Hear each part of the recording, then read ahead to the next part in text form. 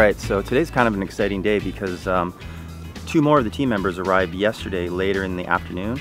So almost the entire team is here and they've split into groups, and we will ask Elian more about kind of like the structure.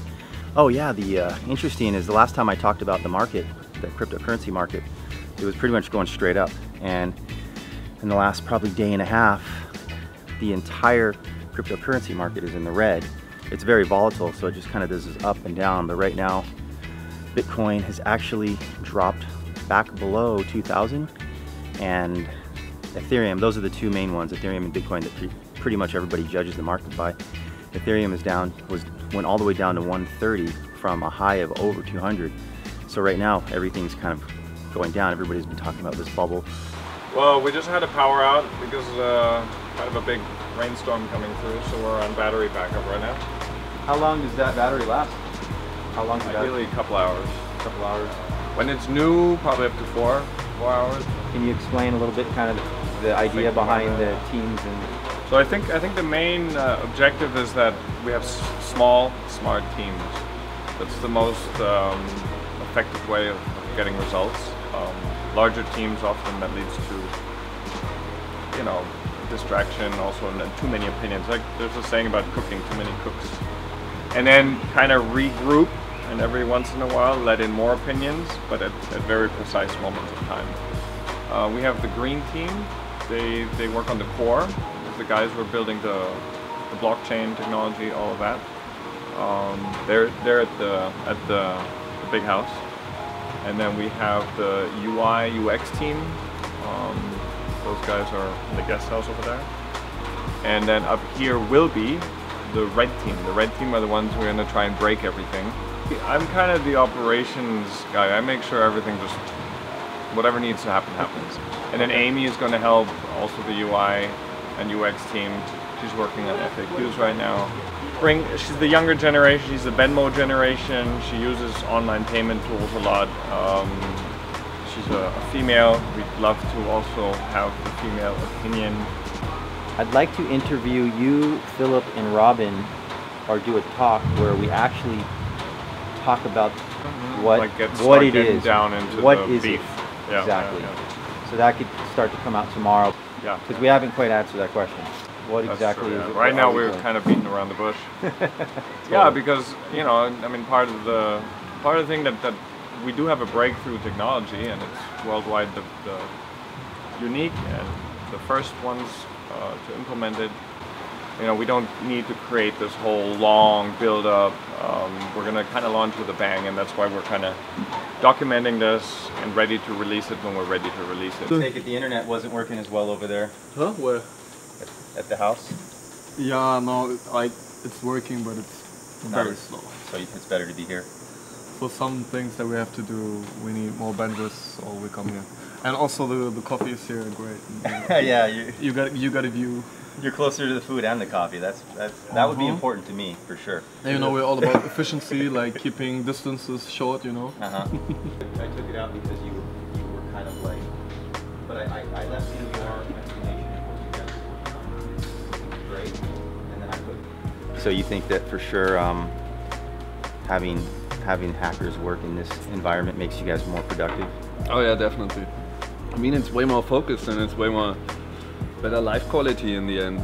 Like if you work in an office and you just got a small window and no sunlight all day, it's a huge difference to here where you just work almost in the jungle. So I finished my previous task. Right now I'm a little bit in an idle because I have to wait until the founder team, where the design team finishes the design, so I can develop it, because I'm also gonna be in the UX team, UI team. Well, what we're doing right now essentially wasn't really possible 2 years ago, maybe just 1 year ago even. Well, I'm basically doing tests for our code. That's really important, right? Because everything we do needs to be tested, not only to make sure that the functionality right now is working, but also because that's going to be run every time we change stuff. So we know it's working now, but if you don't have tests and then somebody comes along and needs to change something, or even yourself, like 2 weeks from now, and you won't remember what you were working right now, you may break something. So we always do the code, and then we have tests to test that code, and we run them repeatedly after each change we do to the code base. Actually, I don't know if you should post us talking about JavaScript, because I think this is part of the secret, the big wow that it's gonna run in the browser. And you know, JavaScript is the browser language, so when somebody hears JavaScript, you will already know that it is for the browser, and I think this should be the surprise. But I think we've all decided to wait until either the testnet, Okay. which I think releases everything anyways, because everybody's going to have access to it. Yeah, sure. The code will be the code will be open source anyways. Well, thank you guys. I'm gonna head back to coding. Get back to work. Well, I was saying that, you know, I just bought all the whiteboards this little townhouse software. We have them all 3 of them. What's that in your hand there? It's just whiskey. No, actually it's coffee. So this is ice, and I'm gonna show you our ice crusher here.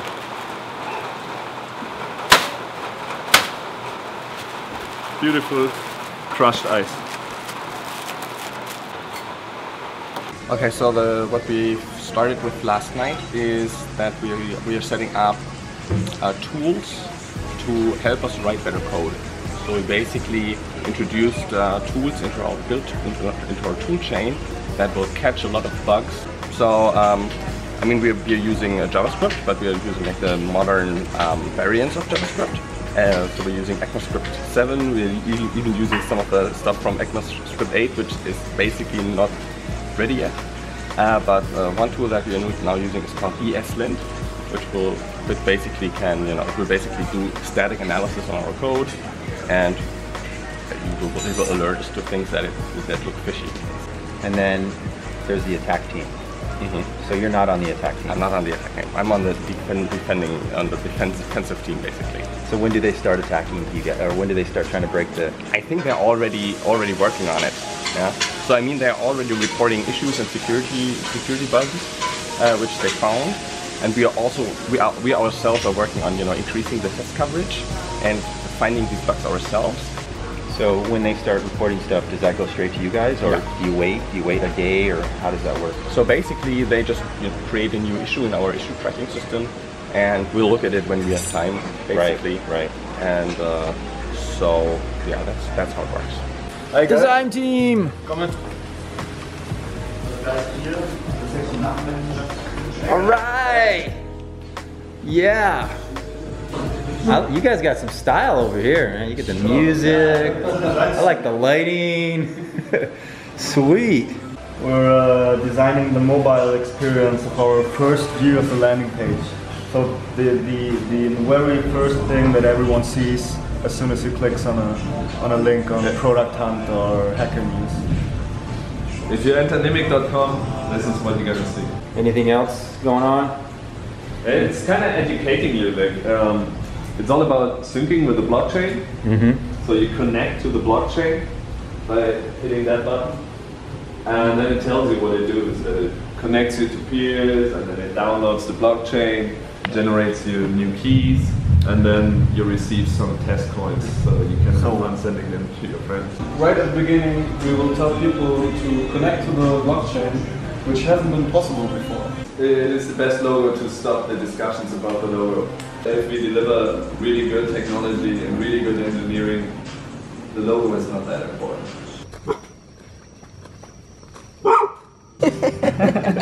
It's okay, you can even talk to the camera and be like, I just want you guys to know. Like, you need to say whatever's on your mind.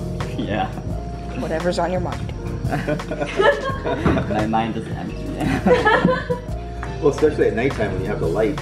It's the only way, you know, like in the daytime. I'm quite happy for the light now because it's so dark here. Unfortunately, my laptop doesn't have light for the keyboard. Yeah. I really need to get a new one. How powerful of a computer do you need for your kind of work? I mean, I'm working with source code, so, but yeah, I'm not doing computational heavy stuff like video editing. So if it's really just hacking code, then yeah, you don't need that much computing power.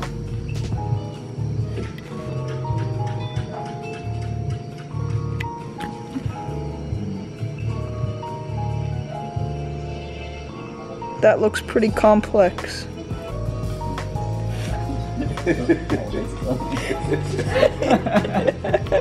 So, what languages can you code in? Well, I started with something similar to C. Then Pascal and Java was the main language at university. I also had C++. I wrote my bachelor's thesis in C++. What else? C# I used in a project.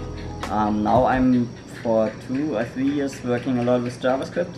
So that would right now probably be my main language. The town that you're from? Saarlouis. It's close to where I live now in Germany, Saarbrücken. Okay. It's in the same state. And your nationality? You look like you could be mixed. Yeah, I'm half German, half Japanese. My mom is from Japan. And now I'm gonna go on working. Alright, just to let you guys know what's going on. So now it is nighttime, and I think nighttime is when most of the programmers seem to it's easier to concentrate and I guess really get into it. So I'm gonna go around, see if I can get some shots of anyone who I can try to spy on, kind of get a quick shot and film them a little bit without them noticing and without distracting them. Shh. Okay, let's go.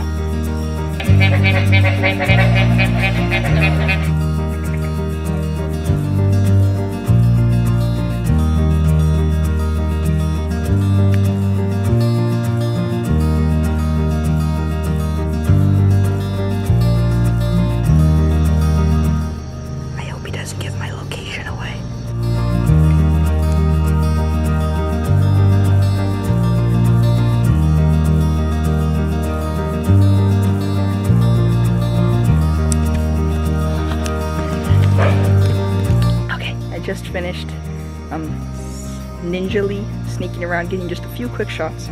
Now I'm out of there. No one noticed I was there. Okay.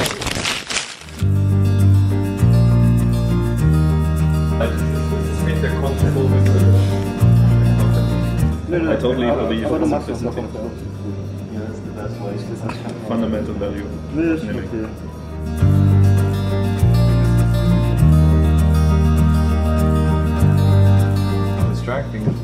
It's distracting that First it's mock-up. not there for the person Getting that closer. will just participate.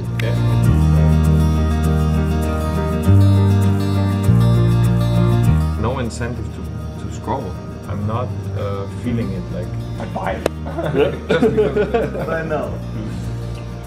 Aber Und das Feigen ist ja genau oben drüber, oder?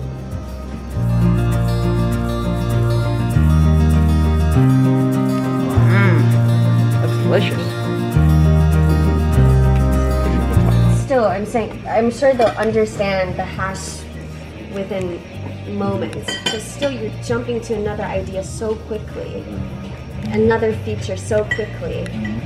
It doesn't give someone the time to be like, this is cool, and digest it.